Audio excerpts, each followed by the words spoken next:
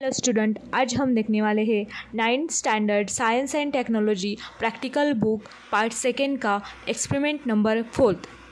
This is our experiment number 4th। The M is aquatic food chain and food web. हा आपला experiment number 4th आहे।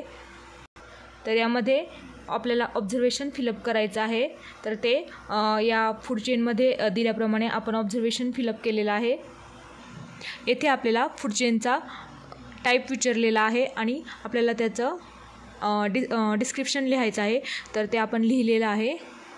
हे आहे आपलं सेकंड अँड लास्ट पेज। यामध्ये conclusion आहे आणि त्या कन्क्लुजनमध्ये आपल्याला एक टेबल दिलेला आहे, प्रोड्युसर, प्रायमरी कंझ्युमर आणि सेकंडरी कंझ्युमर। तो आपल्याला फिलअप करायचा आहे। तर तुम्ही फिलअप केलेला आहे, येथे तुम्ही तो पाहू शकता। आणि सगळ्यात लास्ट सेक्शन आहे MCQ। तर त्यामध्ये first MCQ is which of the following can be and apex consumer? The answer is D, Kingfisher. Second MCQ is which of the following forms first trophic level? The answer is feedgrass, option D.